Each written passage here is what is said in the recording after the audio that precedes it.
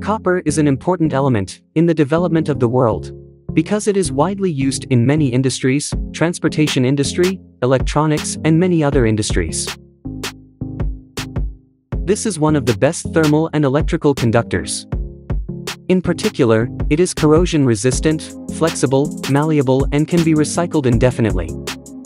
In addition, due to its antibacterial properties, it is used in hospitals. People have known how to use this metal thousands of years ago. Today, with modern technology, people can exploit tens of millions of tons every year.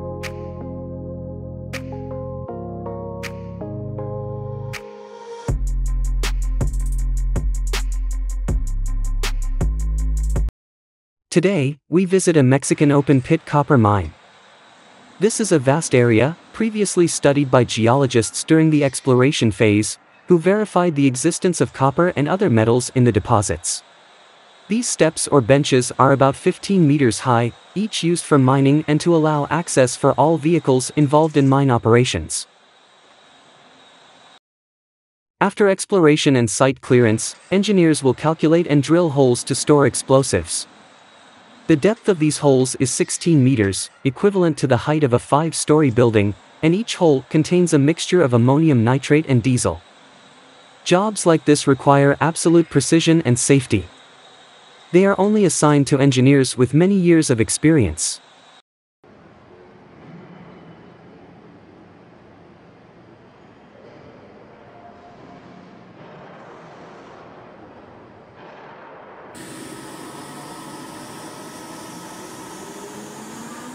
The explosives will be detonated en masse through an electronic device. The time between one explosion and another is about 2 milliseconds.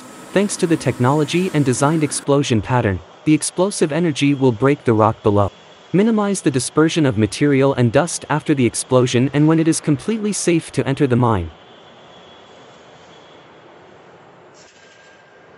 Start by loading the scrap or have giant machines lift the material with large ladles and deposit it trucks to take to various facilities for processing. The giant trucks, nearly 7 meters high and with a capacity of up to 400 tons, dramatically increase work efficiency.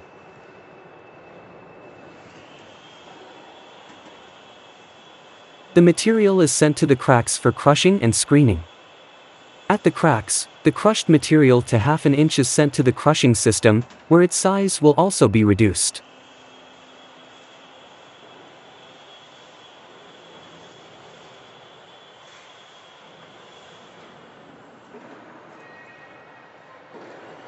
The crushers are metal cylinders that rotate continuously, and inside there are steel balls that grind the material into powder.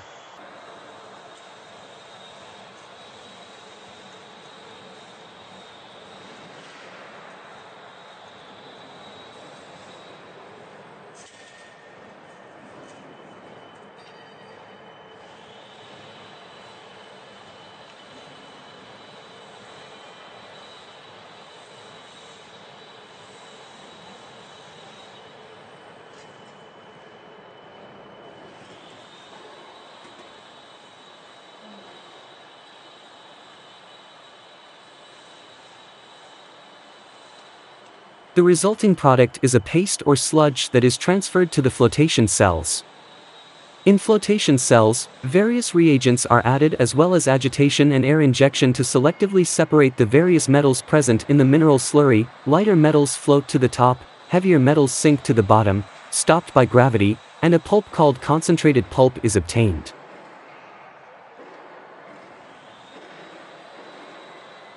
Copper. This concentrate is passed through a thickener to remove as much water as possible. Then during filtration, some of the remaining moisture is removed so that it ends up containing an average of only 10% moisture.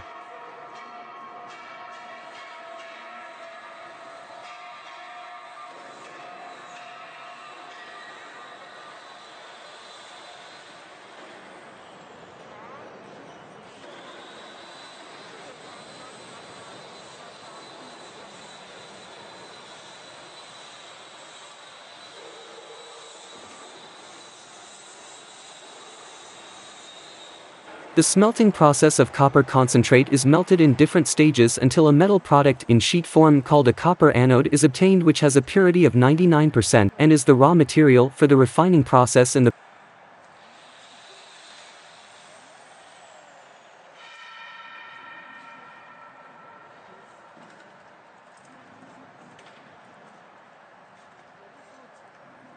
In an oil refinery, an electrolysis process is carried out on copper anodes.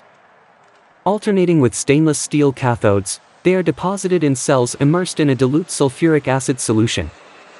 When current passes through, the anodes decompose to form copper sulfate electrolyte.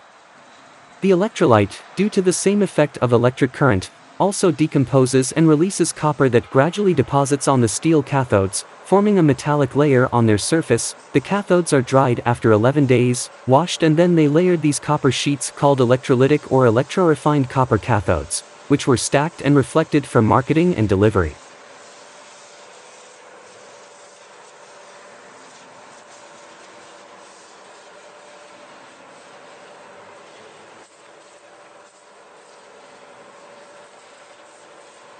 Next, let's go to beautiful Canada. There is a unique copper smelter here, and is the largest producer of copper and precious metals in North America. This plant receives over 100 tons of recycled materials, including any products that may contain copper or precious materials.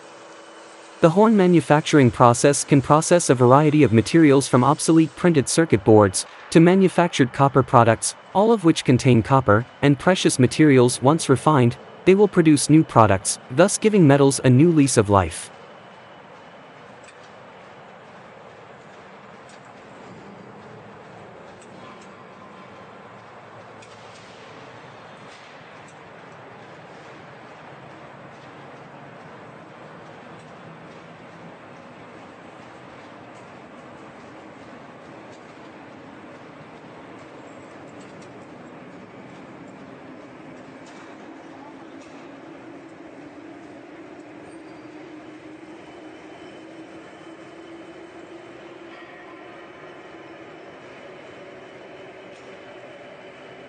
Finally, we will visit one of the copper tube factories with modern and advanced technology.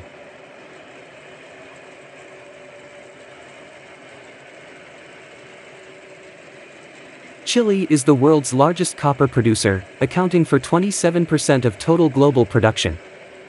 Manufactures refined copper, including copper anodes and scrap metal. China leads the way, accounting for 36% of the world's total refined output. Asia accounts for 69% of the world's copper usage, followed by Europe, 18%, and North America, 10%. China alone accounts for 50% of the world's copper demand.